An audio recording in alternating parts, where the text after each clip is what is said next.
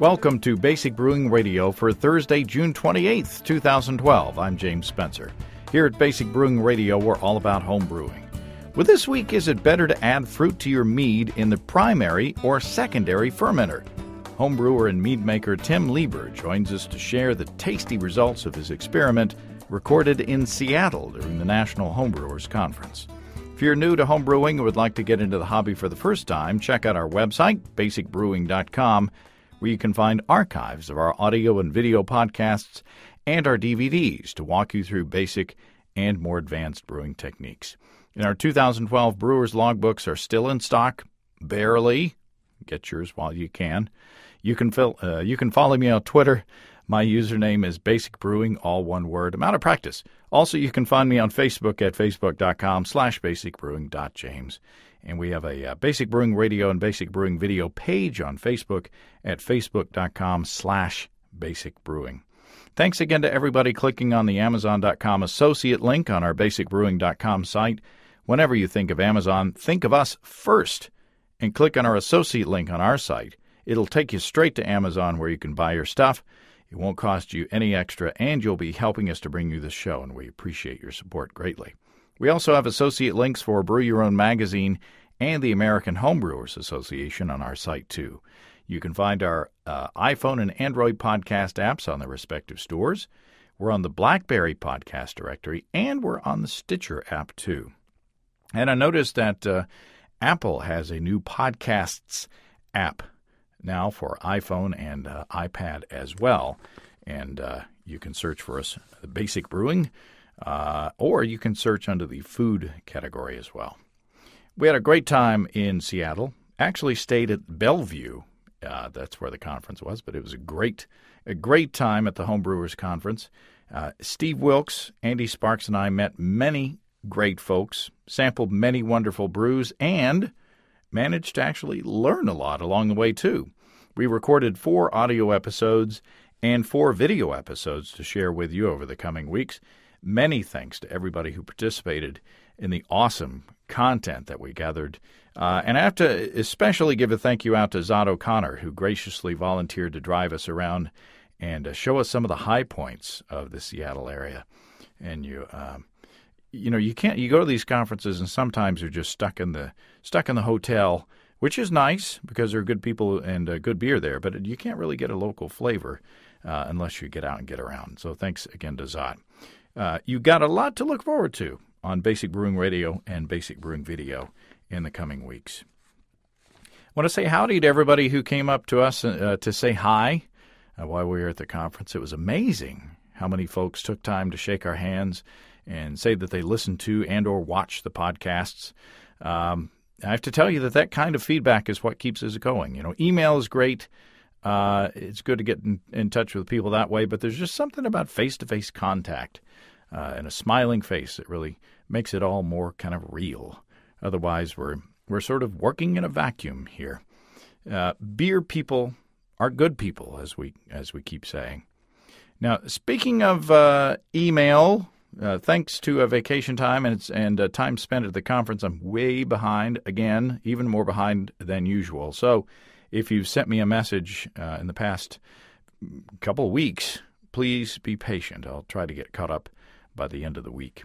I also hope to post a video episode by the end of the week as well. We'll probably start with Pro Night, as we usually do, and then Club Night, and then more stuff from the Seattle area. So stay tuned to your podcast feeds. Okay, why don't we get right into this week's interview? I'm running this out of order from when we recorded it because Tim Leber said he was embargoing the data that he's been collecting from his participants until it runs on this podcast. So I wanted to end the suspense for those who are waiting for it. Tim contacted me a while ago asking if I'd be interested in talking about his experiment comparing fruit that was added to a mead in the primary and in the secondary to see what differences there were. And I said, yeah.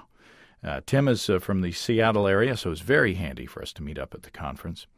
Now, you'll have to pardon my hoarseness on the recording, and apparently today, I don't know what my excuse is today, but Club Night was the night before we recorded, and man, it was loud, and there were a lot of folks to talk to, so I kind of blew out my voice. And of course, you know that I'm joking, but I joke in the beginning that we had a large suite. We didn't, of course, although the accommodations at the Hyatt were very nice. And the only thing I had to complain about was the cell phone reception. But that's another story that's not relevant. So let's get right in. Let's get right into the experiment, shall we? Here we are on a Saturday afternoon here in our palatial Basic Brewing hotel suite again. Again with us are the usuals, Steve Wilkes. As usual, Steve Wilkes. And Andy Sparks. Great to be here, James. And here, the bearer of good meads is Tim Leber. Hi. Tell us where you're from and a bit of background on your mead-making abilities and your brewing abilities. I'm a local guy right here in Seattle. I live right across the lake in Madrona. I'm originally from Kansas City, though. I've been brewing probably since 2002. I actually had a disastrous experience before that and then came back to the hobby. I consider myself a mead maker primarily. I actually started brewing because mead was taking so long. And then I started reading Ken Schramm's book and listening to people like Kurt Stock and guys and got that whole problem worked out. So I'm a much better mead maker, but I still brew a lot too. I'm a mead judge and a certified beer judge. So I don't judge as much mead as I'd like because I tend to be entered in the competition. But if I'm not entered, I like to judge. So. And tell us what we got today.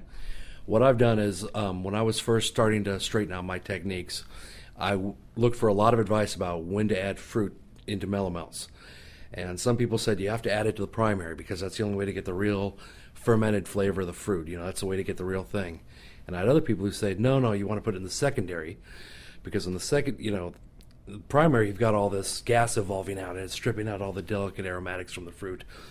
And all that's going out your bubbler, and you're losing all that, so you put it only in the primary. And both sides are pretty insistent. Well, I came around to fruit in the secondary, but then I've been thinking, well, maybe I ought to actually quantify this. I have a science background, and I work as a data analyst, so I wanted numbers. So what I've done is I created a one must with 15 pounds of clover honey that I got at the local co-op, and it was a 5-gallon batch. And I added 2 sachets of Lavalin 71B that I hydrated with GoFirm as per instructions.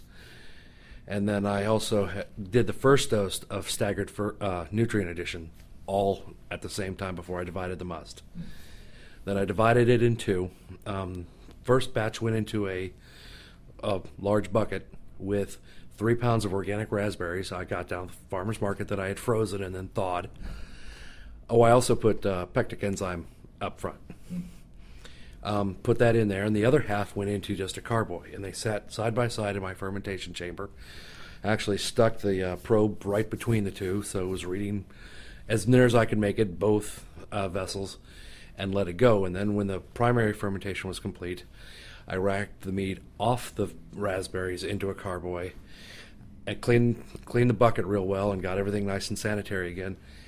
And then I racked the primary that had been without fruit onto fruit that I had bought with the fruit from the second one. So the only real variable here is, whether it was primary fruit in the secondary. And they both got the same amount of time on the fruit, give or take. There may have been a few days difference, due to scheduling. And then I bottled, once they were all, settled and cleared up and everything, because I eventually racked a tertiary, I bottled it up, and I've been trying to get everybody's impression. And I run this thing where I bring in 2 bottles of mead and say, okay, what do you think? And the results have been pretty definitive so far. And I've got lots of nice numbers to back it up. I don't have as much data as I'd like, but 24, 25 odd data points I think should be enough. And these are people who know meads. Yeah. It went through one competition where it was judged by a master judge and a recognized judge, I believe. But the master judge was a mead judge. A friend of mine who's a national judge is also a mead judge, judged them. And then it went through both of my homebrew clubs. And one homebrew club is very focused. We have a lot of people that are very interested in mead. And there's been a lot of discussion about it. So they're fairly knowledgeable. And my other homebrew club are guys that are just starting their brewing careers, and they're not as mead knowledgeable yet, but they were much better about what are your raw impressions, what do you think? And I asked everybody to score the meads on a stripped down version of the mead score sheet, but also to state their preference, just to see if that made any difference. And then I've compiled it all into some nice charts. Now, on the process, did you say whether the fruit was pasteurized or not? I don't pasteurize anything. I'm a no-heat guy. I freeze it for a while, and then I put it in the fridge to let it thaw in a Ziploc bag, and I hit it with a potato masher, and then I put it in right in the primary, and I've never had a lick of trouble with that technique. So, but I don't heat I only use water that is carbon filtered, and then I heat it enough to kind of rinse out the honey containers, but it hardly ever gets above 90 degrees, and then by the time it's in that bulk of must. That's why I believe in Go Firm, because Go Firm's got that yeast up and running, so when it hits that must, it's ready to go. So it doesn't take several days where the beasties might be able to creep in. Now, I won't ask you if you were surprised by the results yet, but did you have any preconceptions or expectations going in? Not initially. I had no preconceptions about it at all, because like I said, both sides stated their case, and I had become a secondary fruit guy, but I had no expectations about it. When I tasted the finished results, I did form an opinion, and the data pretty much backs that up. But there is a surprise at the end that we'll kind of discuss on the back end. I notice you've got 3 different sets of bottles. So we won't talk about that now then. Is there any difference in the process as far as is one easier to do on the adding fruit to the primary or adding fruit to the secondary? Is there any benefit besides the quality of the finished product? Well, when you have fruit in the primary, because you have all this active fermentation, you tend to form a fruit cap, which you have to punch down. But I'm degassing every day for the first 2 weeks, so that's not a problem. I mean, you want to degas before you add more nutrients to actively fermenting mead. I made that mistake once and spent 2 days mopping. Because every time I thought I had it all done, I'd walk by again and that floor's still sticky. But sounds familiar. We've all done it, One of my mentors told me that there's 2 kinds of homebrewers: those that have mopped a ceiling and those that will. But you have to be much more active about the fruit cap management in the beginning with the primary. In the secondary, all that's done, and what you have to be concerned about is that all the fruit gets under the surface of the mead. And I just use some sanitized glass marbles that I throw in the bottom of the bag, so it all sinks. Okay. So the fruit you add the fruit in a bag. Yeah, I use a mesh bag because I got tired of cleaning fruit bits out of my racking canes. Yeah. I had a mead that I made with some peaches once and never got the fruit out of it, and then it was always a mess. But it was tasty. Yeah, well, it tasted great. What you got out of the fermenter was tasty. Any more thoughts? What we're going to do eventually is pause the recording and do a tasting and get our thoughts together, and then come back and kind of talk about what we think. But is there anything else that we need to know beforehand? I don't think so. I mean, like I said, it's there's these 2 different meads, and they're identical in every way except when the fruit was added. So I really don't think that right now we've got everything we need to proceed. Okay, we're just looking for. Are we going to try to guess which is which? Or just preference, or I guess... I think you might want to try to figure out which one is which, and then which your preference is, because both of that's, data points. But like I said, I've got a lot of data that I can provide, and I can email you this information if you want to put it up. Yeah, we could do a PDF. Yeah, it's already a PDF. Oh, okay. Cool. Business. Yay. So, all right. All right. Well, we will pause, and... we will be back with looser tongues. Okay, we're back, and I'll go last. Who wants to go first? Don't make me. Steve's got to say what Andy said. I'll go first. I'm not chicken. Okay. Chicken. Okay, so number one at first. Or what was it? Triangle. Triangle, my first few sips, I liked it quite well. My next few sips, I liked it quite less. Doesn't mean I didn't think it was bad. It just didn't grow on me. I thought the fruit was nice, but it was subdued. I thought it was very wine-like. It reminded me of a bottle of, dare I say it, cheap, sweet red wine. It had a sweet red wine kind of thing. I thought it was a little hot. As I sipped on it and it opened up, I thought it was a little harsh. I thought it was a little chemically. And after I tasted the second one, which was, someone tell me what the symbol was, square, I thought it was really thin. And I didn't think it was thin until I tasted the second one. So once I had a comparison, then suddenly I went back to it, and it was like, drinking a giant, barley wine and then following it with Miller Lite. I'm like, well, there's nothing here. So that's my general impression of one. My general impression of the square was that it was much more fruity. The fruit was much nicer. It was much rounder. I really liked it a lot. I thought it was soft. I thought it was full. It was something I would be thrilled to share and thrilled to make. And so that's my unscientific way of saying that was a hell of a good mead. Andy? Yeah. Okay. So I had similar impressions. The first one, when I smelled it, it had kind of I could pick up a raspberry aroma, but it was very mild, and it to me it was more of almost a cooked raspberry, and not quite as a fresh raspberry. It was tart. And let's see, I picked up a little bit of strawberry kind of character in it as well. When I had the second one, what hit me first was the beautiful bright color. It had a better color. The first one was a little more faded. It didn't quite have as much brilliance as the second one. The second one was really impressive, kind of ruby colored. And it had a really incredible fresh raspberry aroma to me. It didn't, it was like if you had smashed up a bunch of fresh raspberries and you put it in front of your face. It really smelled delicious. And then when I tasted it, I could taste that same fresh raspberry aroma, which made me go back and put cooked raspberry on the other one. Maybe it wasn't like cooked like jam. It was just not quite as fresh. Those are my impressions.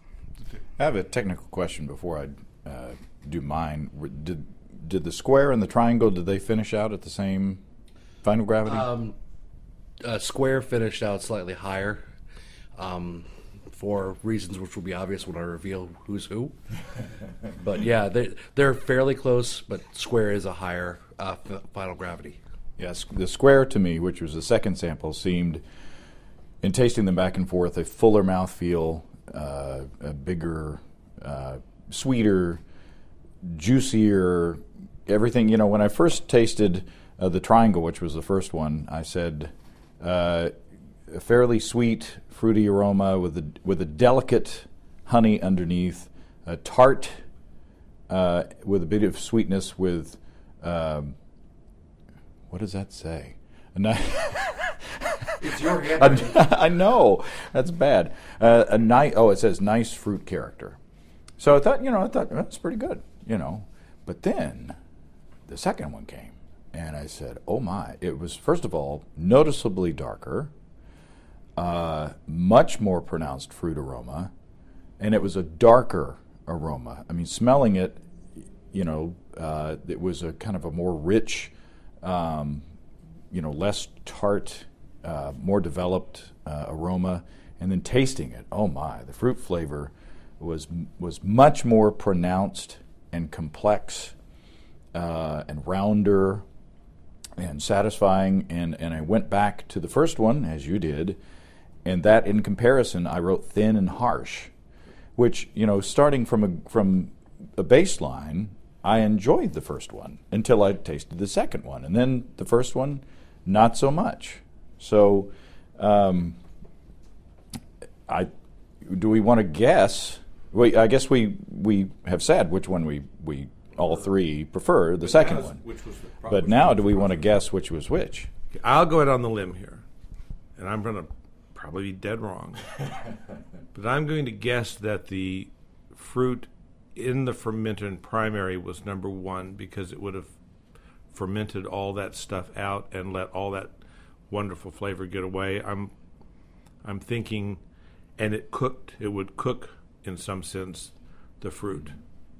So there's just the cook in me, the cook guy in me says, keep that fruit in the secondary, and it'll retain all that flavor and that color and et cetera, et cetera. So that's my guess.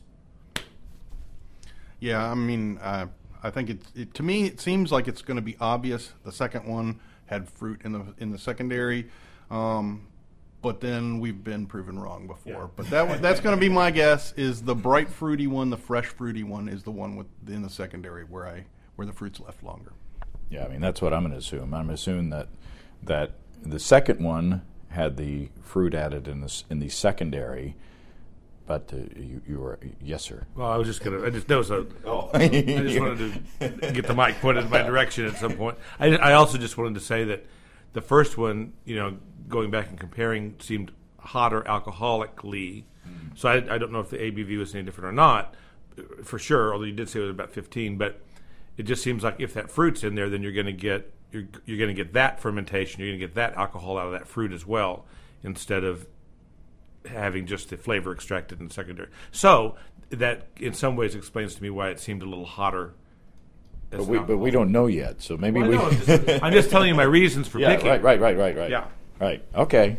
Now comes the time where are we all three idiots? Or you are wrong, chemical breath. Yes, that's right. You are wrong, raspberry breath. Okay, Tim. Are we full of beans or No, you're dead on. Woo-hoo! The first one was fruit in the primary, and all my data shows. I mean, I have some people that prefer it. It's about 17% of the data set preferred fruit in the primary, but 83% preferred the fruit in the secondary mead. So what was that? 17% said fruit. The first one. Fruit in the primary, yes. Wow. Now there is something interesting in the data. I've got a spreadsheet. People out in podcast land can't see this, but maybe we'll get it out on the website. Yeah, we'll put it on the app and on the site. But I've color coded everything. So red is secondary and blue is primary. But I had two judges. One preferred the. They indicated they preferred the fruit in the secondary, but they scored the fruit in the primary higher. And another judge indicated a preference for fruit in the primary, and they scored fruit in the secondary higher. And I consider that a wash, but it is kind of an interesting bug in the data. When I went back and evaluated the scores, originally I was going to try to do this with evaluating for, are they a BJCP judge, are they a Mead judge? I didn't get enough data to do that. But I calculated the median scores, and they're pretty consistent for everything except the flavor. The flavor is about 4 points higher in the median than fruit in the primary, and then the overall impression. There's a little difference there, but really appearance there wasn't a lot of difference, and aroma there's not a lot of difference, but it's the flavor where it really comes out. Then I also looked at standard deviations around the scores, and I'm not going to bore everybody with the details, but the variability in the scores for the primary was a lot higher than the variability on the scores in the fruit in the secondary. So then I went back and said, okay, well, let's look at the distribution of the scores. Again, I'm a data analyst for a living. I have a background in biology, so I'm a numbers guy. I like to see everything. And all this shows is that the scores for the fruit in the secondary are clustered to the higher end of the scale, and the primary is on the lower end of the scale. So, but overall, I think our lowest score was a 25, and our highest was like a 46. Woo. So, and that was primary and secondary respectively. So, it all, like I said, it was pretty conclusive. But honestly, when I tasted the meads, when I bottled, because I bottled them together on the same day, I knew which one I preferred. But then I thought, what about a third option? And so I get down and I have an even number of fruit in the primary, fruit in the secondary, and I've got about half gallon of both left. And I thought, what if I blended these two together? I knew it! So We did another one we didn't talk about up front called that was labeled Circle. And Circle is a blend of the two. Now, I'd be interested in your impressions of Circle as opposed to the first. I wish I'd have written it down. I wish I'd have written it down because I said this is. Oh, in fact, I did. What did I say? Mine is. It's gone. Oh, there it is. What's the ABV on these? It's 15, give or take. The secondary is going to be lower. The primary is going to be higher, but it's about a point of alcohol per pound in a 5-gallon batch. So what I wrote down was somewhere in between triangle and square in aroma and flavor. I wrote down very much like 2, but 2 is better. I basically, took some notes. I said nice raspberry aroma, not quite as fresh as the second one we did. The color is closer to the second one, but not quite as brilliant. It had better raspberry flavor than the first, but not better than the second. My speculation was not a blending of the two, but my thought was that when you tasted these, the first one, we all basically pulled out a tartness. And then I was thinking, wow, maybe if you added maybe 25% of the fruit during primary and then 75% into the secondary, so that you develop some of these characters that were in one that were not necessarily unpleasant. Obviously, some people actually like some of those things, and that might brighten up the flavor because it's a little tartar. Anyway, that's kind of what I thought it was going to be. It was kind of maybe a combination of both, but maybe not a 50-50 split. Well, this is what I thought of too. It's a smiley face. Which is a useful data point in some way. Which is an inside joke from earlier. Yeah. But actually, when I talk to people, because when I ran this experiment, except for when I went through the judging, I then had people blend the two back together. And most everybody preferred the blend above either of the two. Oh, really? Because really, when I taste one, I taste it's fruity and it's bright, almost acidic, but it's a little bit astringent. There's some of the seeds are astringent, and it's alcohol warming. It kind of drops off very quickly. For the secondary, it's much sweeter, but to me, it's a bit flabby. It just kind of carries on. It's darker in color, but it's more juicy and more fruit aroma, but it's almost cloying. But when they're balanced together, when they're blended together, it's more balanced. The astringency is not overwhelming. It actually balances out that sweetness, so it kind of fades out together. And the astringency then gives structure to the flabby mead. So, and it's in the middle of the sweetness between the two, of course, because it's a blend of the two. So where I've actually come around in this experiment is I am now adding half the fruit in the primary, half the fruit in the secondary. So that is my new process. And I think, these numbers bear out that approach. Very interesting. What could you get over that flabbiness with just some acid blend or something like that? Is that, would that be a way to deal with that portion of it? Yeah, I had a mead tasting the other night out at a friend's house in Oak Harbor, Mark Tanner, and Gordon Strong was there, and I had a mead that I found in the back of my cellar. There was a hydromel I made with mesquite honey back in 2006. And, Gordon's a great guy. I don't know him very well, but, he's very patient with people who come up and go, try my beer. And so he drank it, and he looked at my friend Mark and goes, do you have any phosphoric acid? And we ended up putting a little of it because it was a little flabby. But apparently, and he's also said in the speech that he thinks phosphoric is like the most neutral acid to add in terms of flavor. I have not tried it myself, but I've kind of gotten away from the whole, well, you put in this much nutrient, you put in this much acid blend, and you let it ferment, because I have experiments in mind around those things, but I just don't think they're very useful to my mead making techniques. And what I'm trying to do now is quantify what I've learned. So like when I tell somebody this is what you should do, and they go, well, I don't agree with you, I got this spreadsheet, you see. We got some data. Well, I think, and plus, you're doing it your new way with adding half and half. You're doing it in a more natural fashion. You're letting the nature take its course and coming out with something that is something that you find pleasing. So that to me seems like a more, I guess, organic or natural way to do things. And I would say that all three of these meads I think are quite nice, but they have a different use on the table. So mead number one, I probably would not serve as an aperitif or as a dessert, but I would definitely serve it alongside some light red mead or a light. There's meals that would go really well with that. So for my palate, I mean, I understand everybody's palate's different. So, I just, the first one was just so much more like drinking kind of a light red acidic wine, where the other two were so much more like drinking mead. Yeah, I guess I was just suckered in with the sweetness. Where I can see your point that maybe you wouldn't want a whole glass of it. It might get tiring after a while, all the kind of heaviness and sweetness.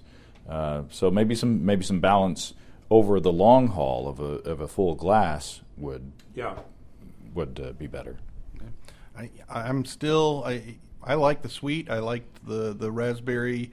When I think raspberry, I kind of want it to be juicy. I want it to it's a real bright, aggressive little flavor, and I want to taste that.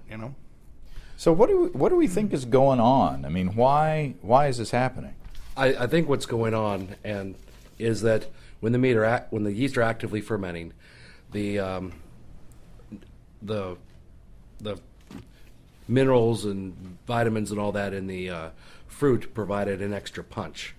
So it really goes. One of the things I noticed is when I pulled those raspberries out of the primary, it was pretty much down to seeds and some fluffy pulp. I mean, it was really, they had really worked it down. Yeah. And when I pulled the raspberries out of the secondary, they were not what they were, but they were much more intact, much more whole than they had been. So I think the yeast are taking advantage of the extra nutrients because honey is very nutrient poor. That's why we add nutrients to it to make mead. And I think they're taking advantage of that. Also, there's sugars in the raspberry. I mean, everybody thinks raspberry's tart, but there's quite a bit of sugar there that help drive that forward. And, of course, there are fruit acids that help drive all that forward. Now, left to its own devices, that 71B yeast stops at a certain point.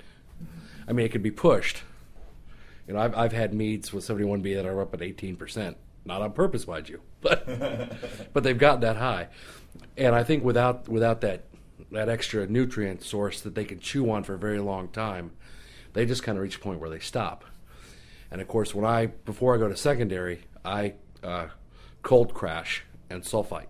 Actually, I sulfite, let it sit 24 hours, then I cold crash in the freezer, and then I rack. So at that point, those yeast are pretty much either dead or in the tube that I'm racking off of. Mm-hmm. So there's very little yeast to then pick up fermentation again.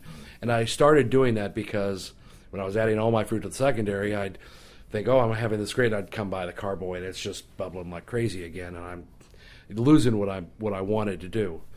I do want to say that one of the nice things about this experiment, as we've talked about who prefers what, well, if anybody out there doesn't like a sweet mead but wants that berry character, they should put all their fruit in the primary because they're still going to get something nice. Now, they may want to back sweeten a little bit or, come up with, some way to counteract that acid or just leave it there because it's really, until you tasted the second one, the first one did not seem harsh and thin. Exactly. Right. Yeah. Exactly. Yeah.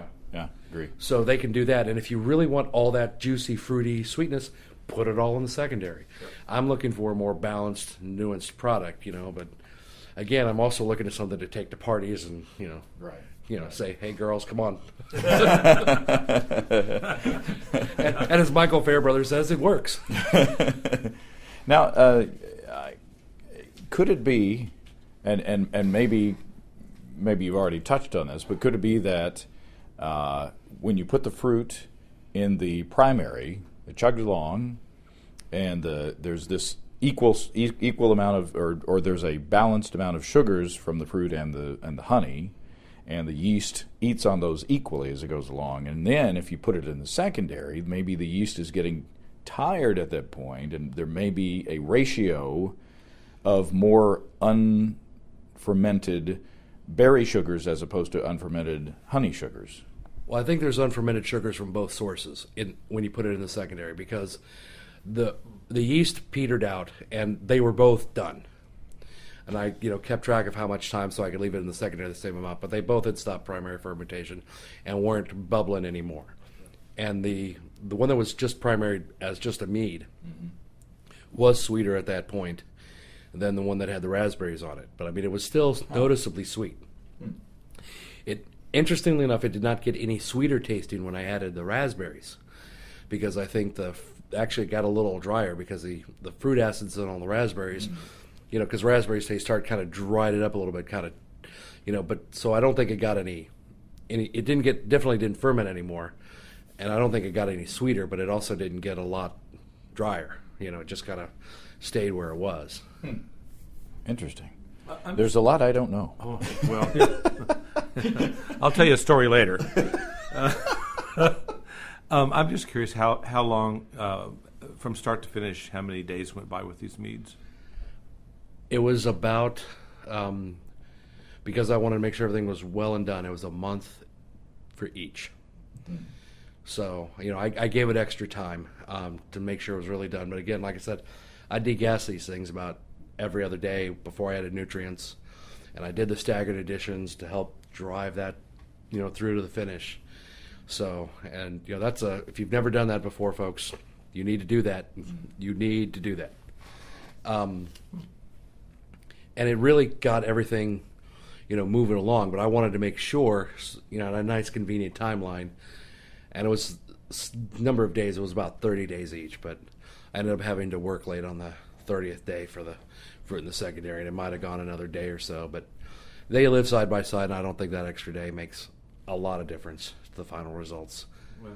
And what temperature did you ferment at? I ferment everything at the active fermentation went at 64 degrees Fahrenheit. When I put things in the secondary, again, because this is the technique I developed, I generally will go down to 54, 52. Generally, I primary at basically L temperature, and then I secondary at basically lager temperature, but not lager fermentation temperature, not lagering temperature. Right. And that's just the routine I've developed, and it works for me. Your mileage may vary, but it's been doing all right for me. Well, there were certainly no defects in any of these. I think it's just a matter of personal preference or taste preference. I mean, there weren't hot alcohol. I didn't taste any fusel. There was nothing in there that was disagreeable to me from the quality of the product. I think it was just a matter of the balance of the tartness and the sweetness, and very interesting. I was just so impressed with the lusciousness of actually the second and third of circle and square. Is that Square right? and circle. Square and circle, and just and all three were nice. Like I said, it just amazes me how wonderful mead is. I mean, I'm really becoming enamored of mead, and when I meet folks like you that do it well, it's very inspiring. Yeah, this is an excellent experiment. I'm intrigued by it, and I think it's really interesting, and it would be fun to kind of play with those ratios, like you're saying, maybe 25%, maybe go the other way, maybe 75%, 25%. I don't know. I mean, it's pretty interesting, and it probably will lead you to a lot of different fun, interesting flavors. Do you have any plans to try to? You're a data guy. Yeah.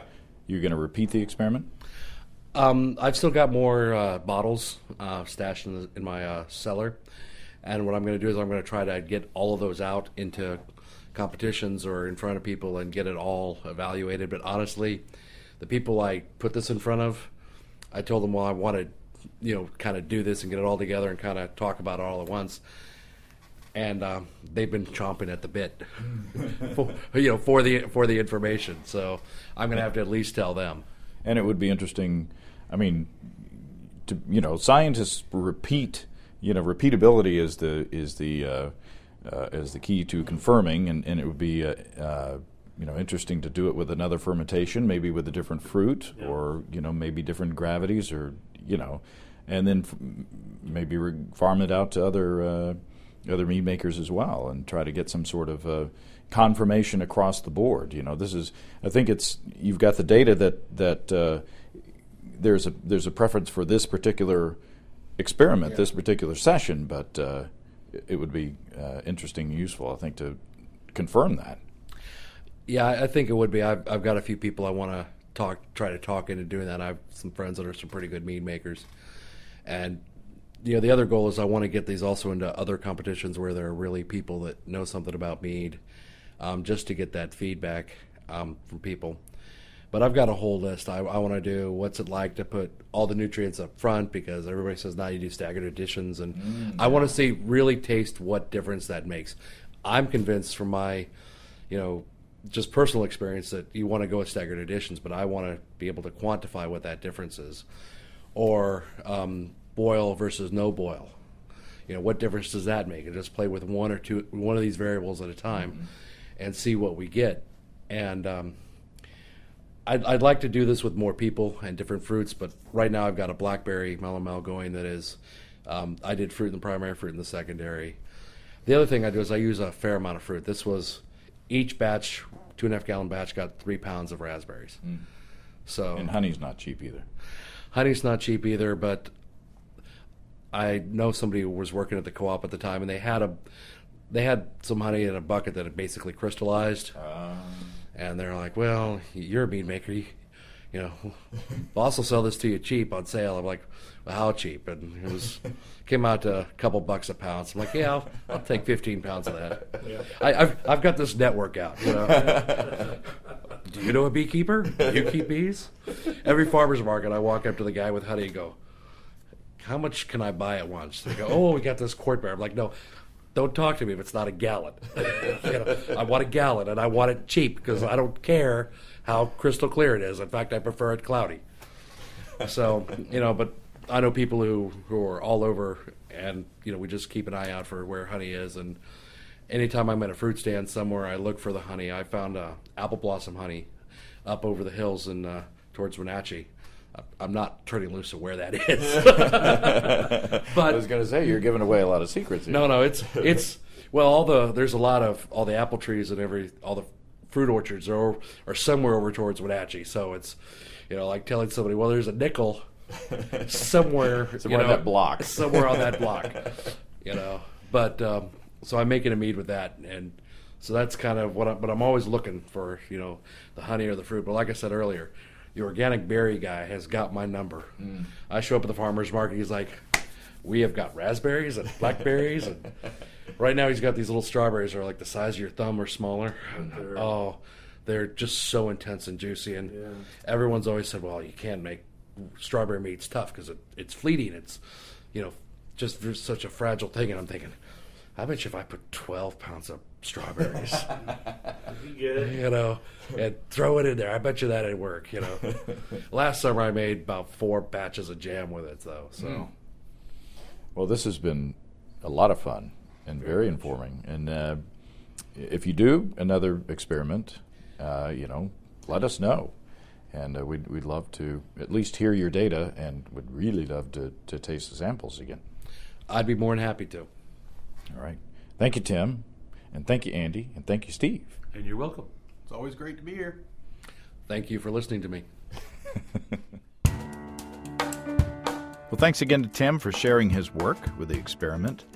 I will be posting his PDF on the site and on the app as well. And I'm hoping that Tim will include us on future experiments. He's a very talented guy and nice guy as well. And as usual, thanks again to Steve and Andy for the use of their palettes. I know it's tough work, but you made it through. And we got some. Tim had some extra bottles, so we were able to bring some of those back, and we'll be sharing those with folks here at home.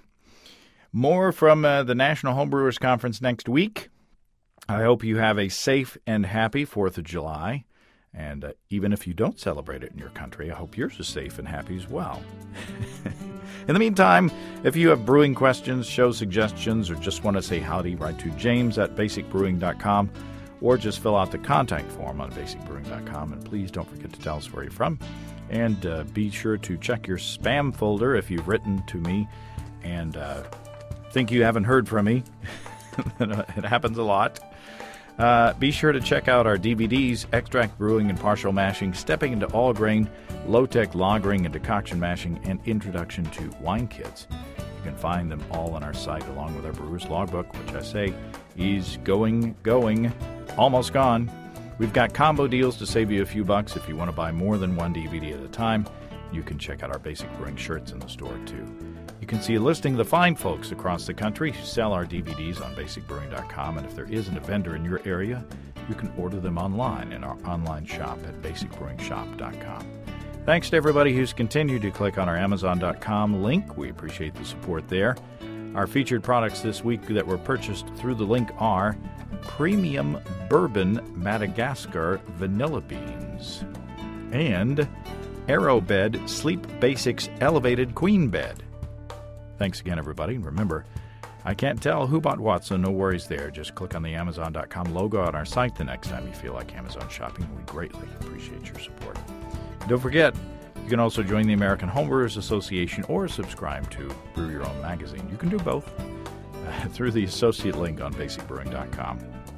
That's all until next time. Until then, thanks for listening, everybody. I'm James Spencer. Production help for Basic Brewing Radio and our website is provided by Kelly Dotson. Basic Brewing Radio is a production of Active Voice, and we'll talk to you next time, everybody. So long.